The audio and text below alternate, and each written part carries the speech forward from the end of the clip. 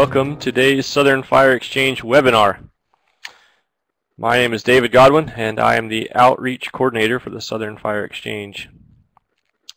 Today, we're excited to have our guest speaker, Randy Swaty, ecologist with the Nature Conservancy, and our guest host, Jeannie Patton, the Communications Lead for the TNC LANDFIRE program. Today, Randy will be giving a presentation introducing the LANDFIRE program and some data sets that they have developed, and using some specific examples from the Southeastern United States. Hi everybody, looks like we're ready to go. Thank you, David. I'm Jeannie Patton. I'm the Communications Lead for the TNC LANDFIRE team. Welcome to the first in our three-part series of webinars presented by LANDFIRE and the Southern Fire Exchange. Today's session is the Introduction to LANDFIRE, which we call LANDFIRE 101, with Randy Swaty of the Nature Conservancy's LANDFIRE team. I'll introduce Randy and then we'll get started. Randy received bachelor's and master's degrees at Northern Arizona University in Flagstaff, where his scientific focus was on spatial scales, ranging from community genetics to mycorrhizal ecology and landscape scale planning. Randy joined TNC in 2002 at the Michigan chapter, where he worked with a variety of large landowners to promote sustainable practices. He's worked to improve forest certification standards, has participated in conservation area planning and global fire assessment programs, served on TNC's Conservancy Forest Management SOP team. He joined us at LANDFIRE in 2007. He develops vegetation models, directs workshops and seminars, both inside and outside of the Conservancy, and works closely with academia on the use of LANDFIRE data and products. So Randy, we can get started. It's yours.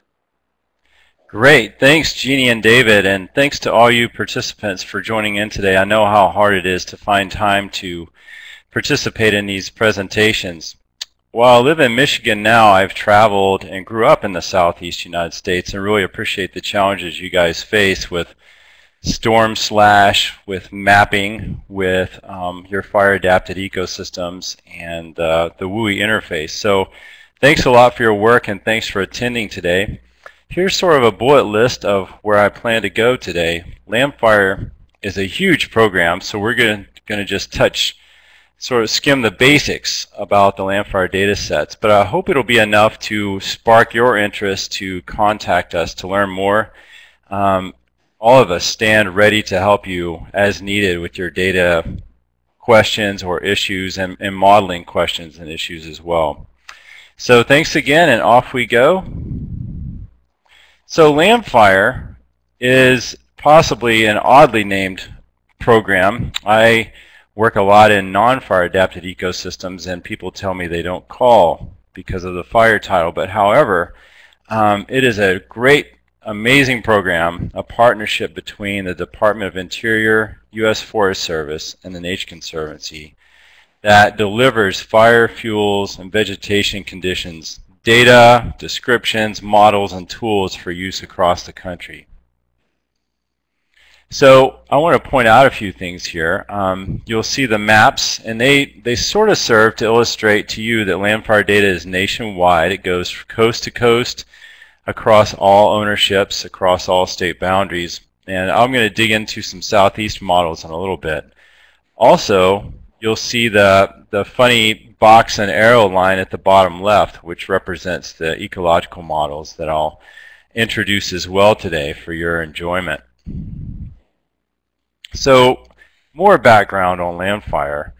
It is an innovative project, as you see here, and I'll let you read that, but I'm going to point out a few things. As I mentioned earlier, LANDFIRE is comprehensive, meaning that it goes across the country, and so that is a huge advance, at least in my career, where when I came on with the Nature Conservancy, we oftentimes had data from one state, data from another state, and data from another state, and we couldn't compare them across their boundaries because of different formats or different classifications. So I really appreciate LANDFIRE for that reason.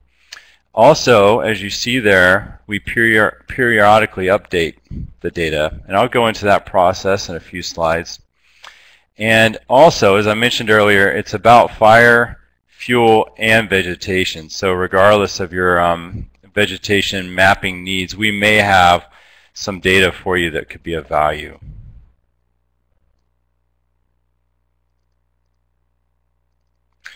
So LANDFIRE is aspatial models and descriptions, tons of spatial data sets, and what I want you to focus on in a way though is it's a way of thinking, it's a way of trying to integrate data sets, and it's a vibrant community of users, hackers, and contributors.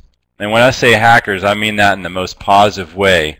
It's a great community of kind of do-it-yourself people who are always finding new ways to address landscape planning problems through GIS, through modeling, through merging data sets. For example, you all, I'm sure, have extremely valuable data sets that you use, and so we would never suggest that LANDFIRE would be the only set of data that you might use. But you might need to merge the data sets to really address questions that you're grappling with. So off we go to model development. So as I mentioned earlier, the LANDFIRE program is a partnership between the Nature Conservancy, Department of Interior, and U.S. Forest Service. And the Nature Conservancy's role initially, as part of this larger program, was to try to understand how the vegetation of the United States would have looked prior to major European settlement. So essentially, LANDFIRE produced the country's first encyclopedia of ecosystems, is sort of how I think of it. LANDFIRE described how the ecosystems of the U.S. looked and worked prior to European settlement. To do this, we ran dozens of workshops with hundreds of experts, and you guys may be some of those experts, who first described the ecosystems, then modeled the disturbances, the natural disturbances, to get an estimate of how much developmental stage or succession class will be on the landscape. These descriptions and models were then reviewed, QA/QC'd, and are available to you at the website on the bottom of the slide. We'll provide these links to you later because I know that's a lot to copy and follow. Here's sort of a picture of what these models look like. Using the Vegetation Dynamics Development tool, which has since been replaced by modeling software called STSIM, we entered in the basic parameters of the succession classes up to 5, then the natural disturbance regimes and their impacts. These natural disturbances include 3 types of fire, wind, flooding, insects, and can also have user-defined disturbances such as beaver or herbivory. These are state and transition models, that is, the boxes and arrows, that quantify rates and pathways for succession and probability of disturbance under pre-settlement reference conditions. These models are accompanied by a description document that describes the site characteristics, species, geographic range for each biophysical setting, or BPS. The models are used to estimate reference conditions for each BPS, or biophysical setting, specifically how much each succession class would be on the landscape.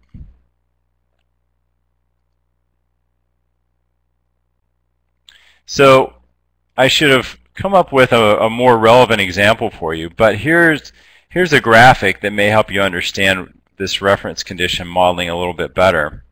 So we consider the western hemlock. We defined an early open tree succession class, which is down on the bottom left, a closed early tree succession class, and so forth.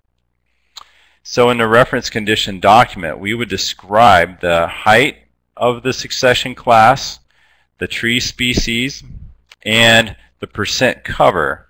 So that's how you get sort of the open and closed designation in the graph below. If a current area does not meet those mapping rules of height, percent canopy cover, and species, then it gets an uncharacteristic label. And I apologize for the font on the uncharacteristic box. So one of the uses of these reference conditions is to compare to current conditions, which allows you to sort of get at least one metric of ecosystem health. So you'll notice in this example, there's a lot more of the closed sort of early tree succession class in this western hemlock example than you would have in the later closed tree succession class. And this is not surprising. This probably happened due to logging at some point for this particular biophysical setting or ecosystem. So therefore, on the landscape today, we have many more of the younger trees than we would have had historically. So another way to think about these models and descriptions. So we have a model delivery mechanism that's at landfire.gov, and you sort of drill in by hitting a vegetation tab, which you see on this, sort of in the middle of this screen, and then you can go in and click a map zone of interest and download the actual databases that the modeling software runs off of, and the descriptions available as a PDF file. So I mentioned these model descriptions, and here's sort of what they look like at the very beginning of a description.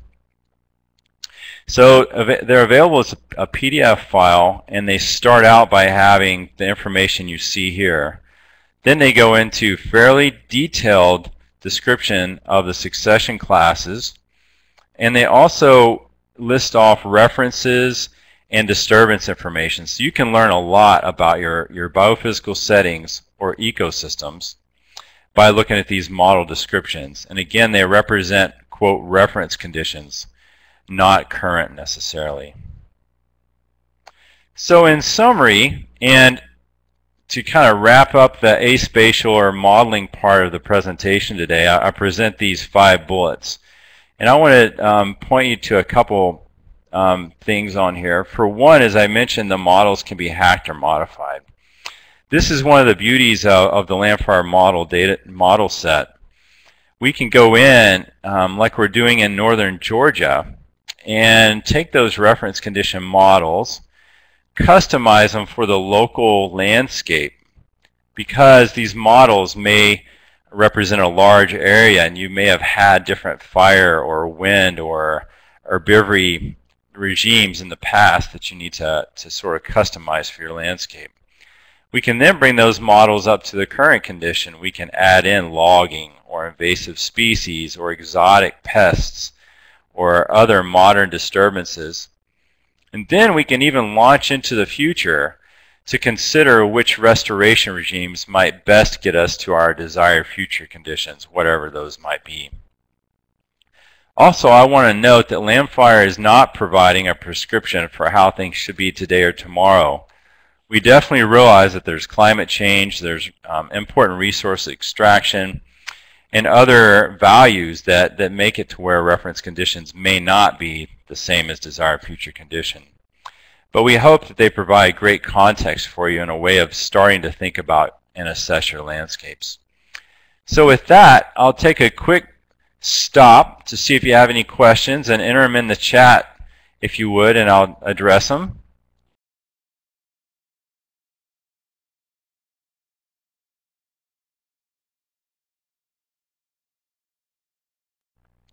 Okay, I see that no one's typing, so hopefully you are saving up some questions for me at the end. I would love to have a robust discussion as needed to clarify or hear your ideas. So now I'm going to jump into some of the spatial products or the mapping products that you may have heard of. Here's a list of the major data sets Landfire provides. There are other input data sets to these data sets that we can have access to. I'm going to point out a few of these. For example, under the vegetation heading, we have the biophysical settings data. So as I mentioned earlier, we described how the biophysical settings of the United States would look and work in those descriptions. We also have the spatial data available to map those as well. The biophysical settings concept is a bit different from the environmental site potential concept in that it includes disturbances. So many of you may have done or have heard of site potential mapping or habitat typing, and that would be most closely aligned to environmental site potential. And then if you were to take that and run fires or wind or other disturbances on top, you would get biophysical settings.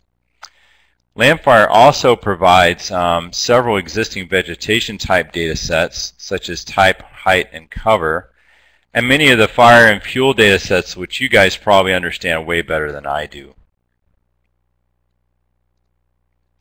So with this map, I want to point out some characteristics of the data set. As I mentioned earlier, LANDFIRE is wall-to-wall, and it's designed for use across large areas. Something we see a lot is what I would call my favorite pixel syndrome, where someone will zoom into their backyard or their favorite picnic spot and assess the data set based on that small area. As you probably can glean by now, LANDFIRE is a national data set, and it's best used at large landscapes, such as comparing watersheds to watersheds, or large parts of states to other parts of states, and so on. As you try to use it at smaller and smaller scales, it requires more and more review, in my opinion. The data is delivered as 30-meter pixels, and so while it can sort of distinguish vegetation at 30-meter pixel levels, it's definitely not for use where you can actually see those pixels. The data is integrated, meaning the data sets work together. Many of the attribute tables have kind of information that are similar to other attribute tables. So if you wanted to mash together existing vegetation type, cover, and height data, you could do that fairly simply, or have your GIS analyst do that, which would be even simpler. So now I'm going to peruse some of the data that we have in your region. So here's a map of existing vegetation types.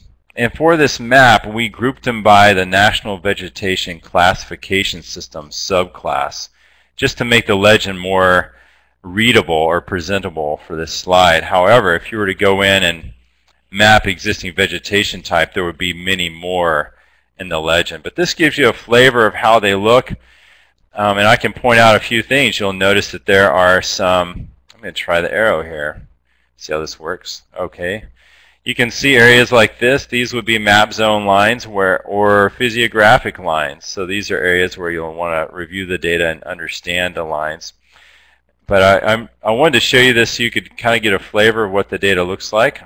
I'm now going to go through some other data sets, including existing vegetation cover. And you'll see the legend down here. It goes in 10% increments. And this would be tree canopy cover. Next we have vegetation height. And we, as you've probably understood from my previous comments, we will sort of blend those data sets together to map current succession classes, which is on the next tab or slide. One thing to point out here, you'll see that we have succession classes A through E. They may not be in order of age of that succession class, for example. You may have succession class E range from 100 to 150 years, but be closed canopy, whereas succession class D may be 100 to 150 years, but open canopy. So you have to dig in and read the biophysical settings descriptions to make the most of this particular data set. But I think it's really fun to look at, and I love showing off these maps. This is a data set of historic fire regime groups. So you may understand that fire regime group 1 would be severe frequent fires, and fire regime group 5, however, would be, say, northern hardwoods or cove hardwood species that wouldn't have fire nearly as much. So any questions, please put them on the chat box. There are multiple ways to get the data. My favorite way is to download and use the LANDFIRE Data Access tool. And if I were you writing down anything from this presentation, this may be it. This is a great tool that allows you to draw a box around the landscape of interest and then basically check off from the catalog of LANDFIRE data sets the data you want. It will import the data as zip files. Then you can click, move my arrow over, you can click this little cog here, and then the tool will process the data for you. So it's really slick. Also, there is a landfire data distribution site that's right on the homepage of landfire.gov. So if you prefer to access the data that way, you can do it. Our Landfire YouTube channel has tutorials on both methods, that should say at the bottom. So yes, please go to the Landfire YouTube channel and start checking out some of our videos there, including our tutorial on how to get the spatial data.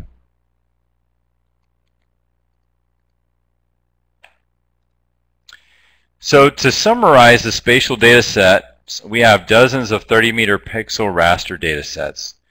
It's designed, as you probably understand by now, for large landscape analysis. And interesting, one of the most used is the topographic data set. And I think that's because it's really fairly simple to get the landfire data and to work with it. And it does go across boundaries. So the data is pretty amazing that way. And it's really powerful when you couple it with your local data sets. Review the landfire data sets, make any changes that are needed, and then employ the merged and amended data sets in your landscape scale analyses. So as I mentioned earlier, Landfire has versions. We update our data sets, and this is another powerful sort of component of Landfire. And I'm going to address a question from Berkeley as you're looking at this chart, because I think it's a really great one. She asks, in the map of the United States that showed the vegetation departure, what were the white areas? Great question. Those are areas that have been converted to agriculture or urban land use. So we don't convert departure there. And then David Godwin asked a question about the topographic data set. And honestly, I haven't used that data set, so I'm hoping someone else will chime in. Feel free. I'm not too proud to answer David's question in the chat box. That would be much appreciated. So Landfire refreshes the data, and then we'll be providing a total remap soon. Let me describe that distinction. So the original data set is called Landfire National. That represented the ground, the landscapes circa 2001.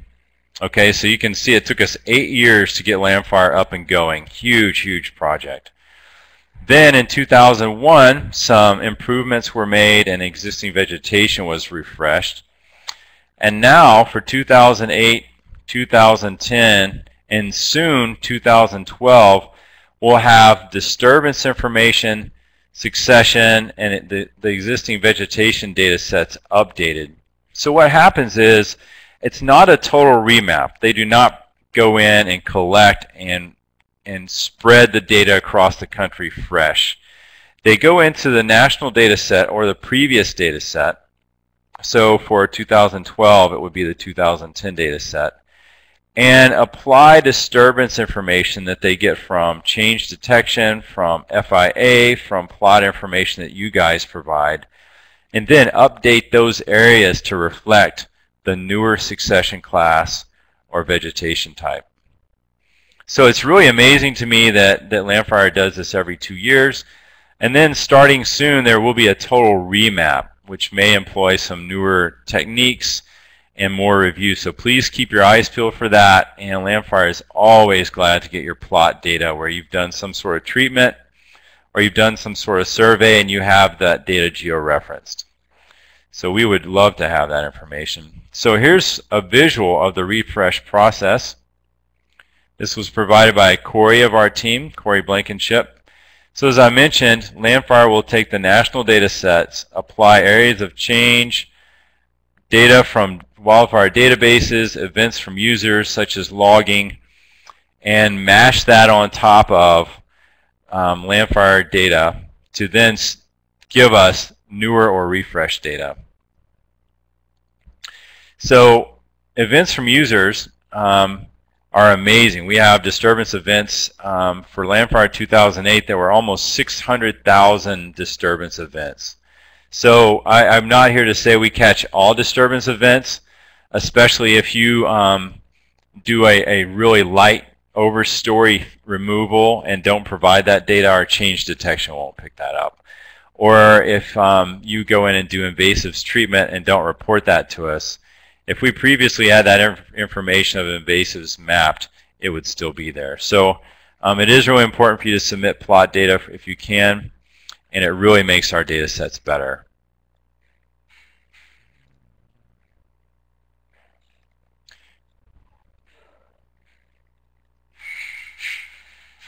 Okay, so LANDFIRE also has added in some new areas, which may be of interest to you guys if you venture in your work further south even. We've added in the insular islands, which is really fun. I must admit I haven't traveled to any of those places to check out the data, but I hope to soon. These new geographies were not a refresh, but they were a total new map. So that helps sort of illustrate the difference between a refresh and a remap. It was not possible to do a refresh because there wasn't previous data. Those new areas get new maps based on 2010 imagery. So as I've mentioned, we really value your plot data.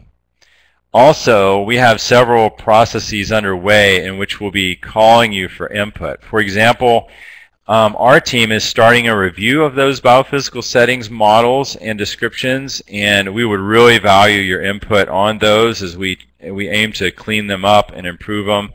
As I mentioned, I see them as a first encyclopedia of ecosystems, and we might throw in the word first draft, although they weren't first drafts. They can definitely be improved, and we value your input there.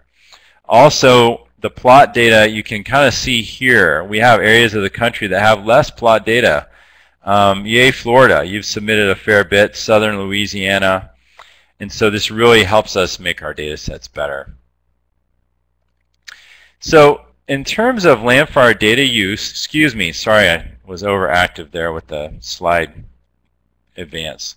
We have a really amazing set of stories and peer-reviewed journal articles and other resources that help you understand how people are using LANDFIRE data.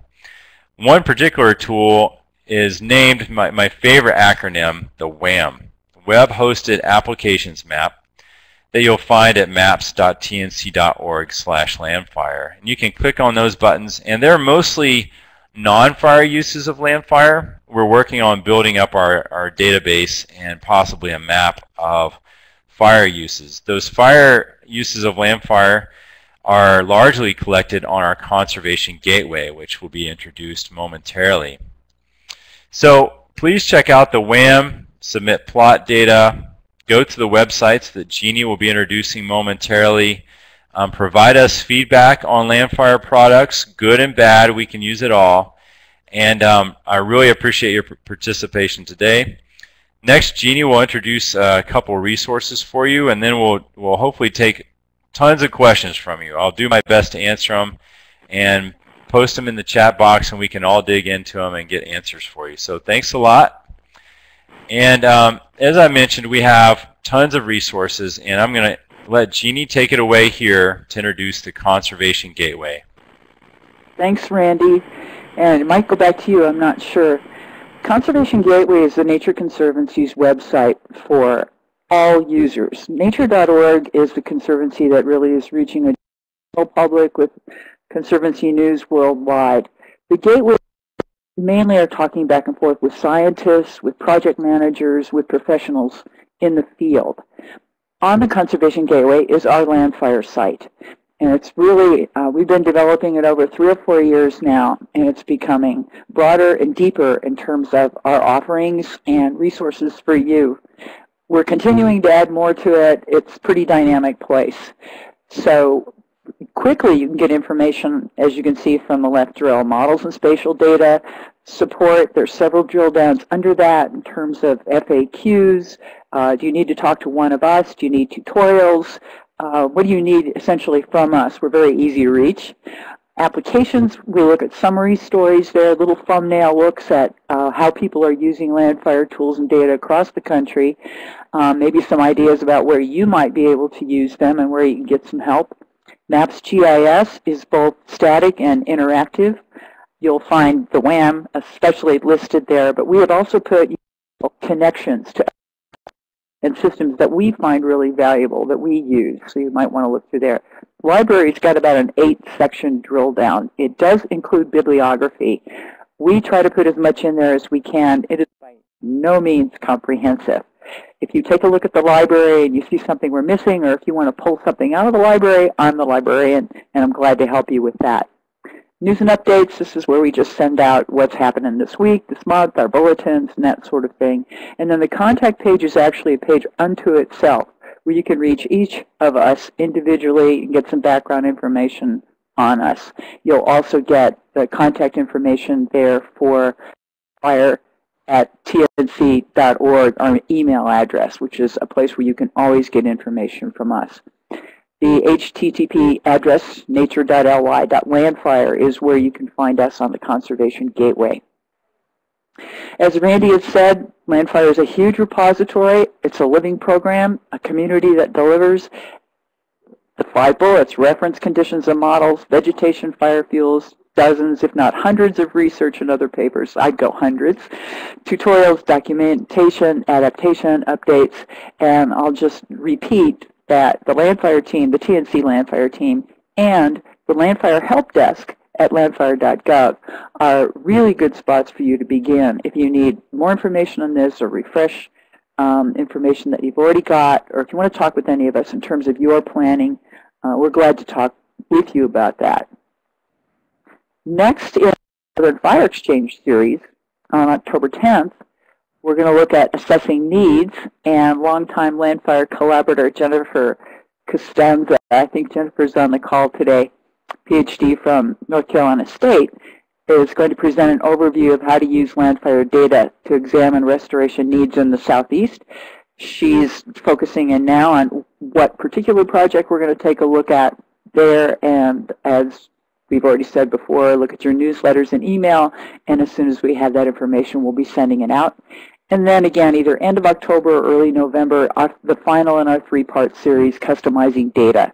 We've got a few people who are interested in presenting case studies about how data were adapted to meet their specific local needs. The bit.ly address that you have here is wonderful. It's good to have. You're not going to memorize it. There are other ways that you can get this information. One of them is to look at the presentation again, but here are the best ways you can catch us online daily.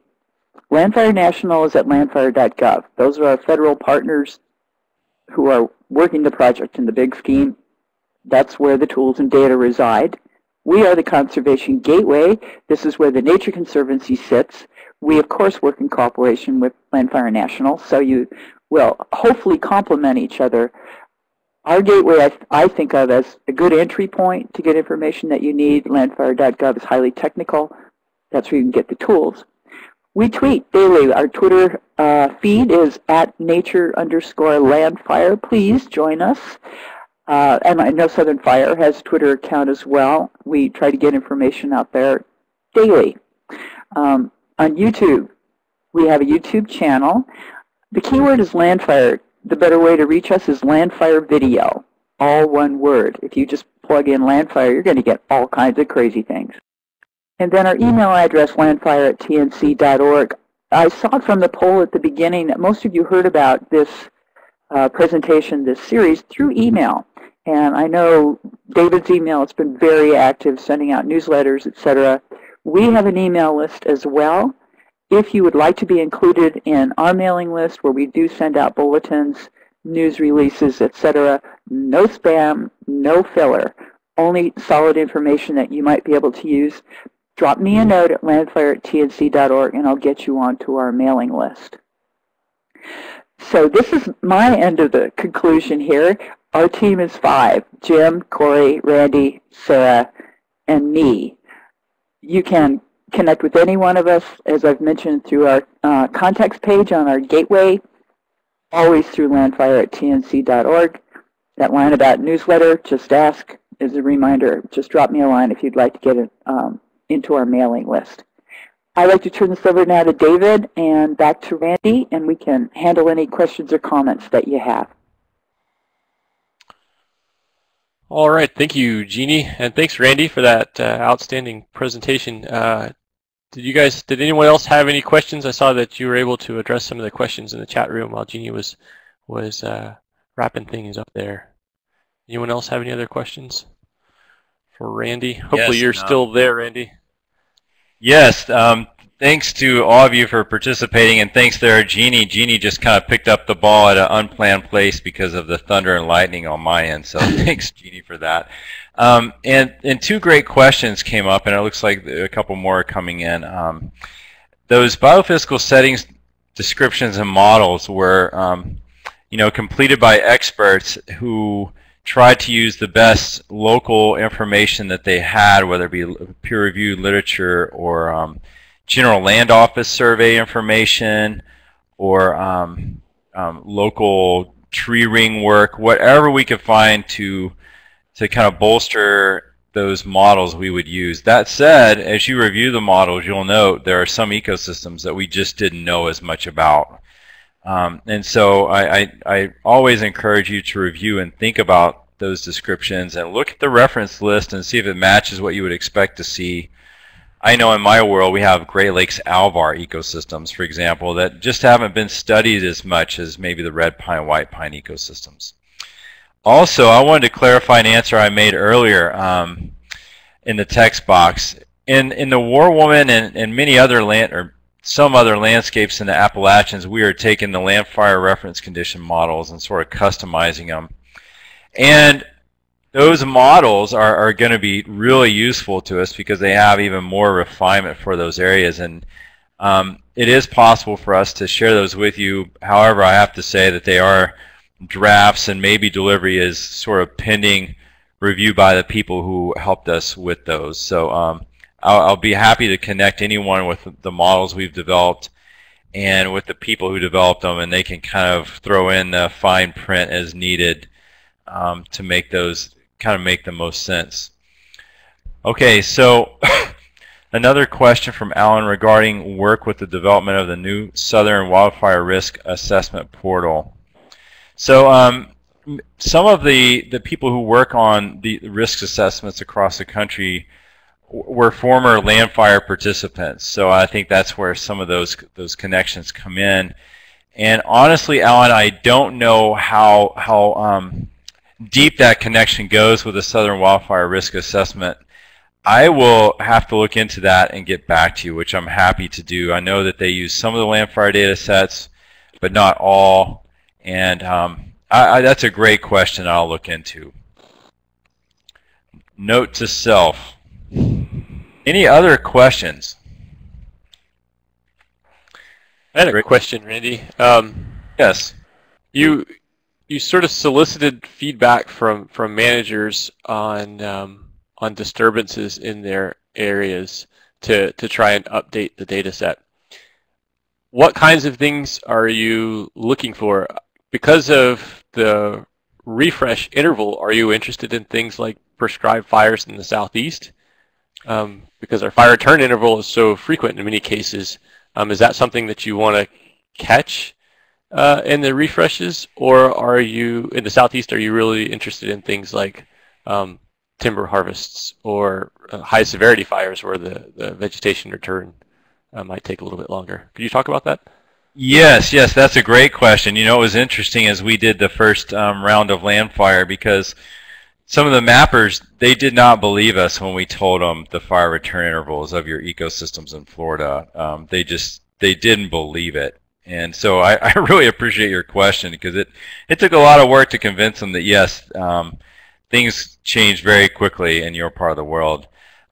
So we would appreciate any sort of disturbance information. So your prescribed fire boundaries and effects, if you have them and you have the time to submit them to Landfire, that'd be very useful. Also, any sort of logging, whether it's clear cuts or single tree selection, we appreciate that and can use it. We have what's called the vegetation transition database that will help us take your data and transition what may have formerly been a closed canopy pine forest into what's now an open canopy pine forest with your plot data. So that would be great. And so that helps. So then I guess my next follow-up question to that is, when or if managers supply this information on the different disturbances in their areas to improve the LANDFIRE data set, is that going to be incorporated into the current data that's available on the website now, or is that information only going to be factored into the next refresh?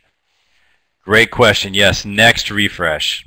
Okay. Once the data is delivered, it's sort of there. That's that, and that's why it's great that we have these 2-year intervals now, because we had to, before the first refresh, there were more years in between, and so we weren't able to catch some of the changes. But yes, it would be every 2 years, and it's only going to be applied to the newer data sets. All right. Well, thank you so much, Randy, and it's been a pleasure working with you and Jeannie on getting this webinar put together today. You bet. Thank you.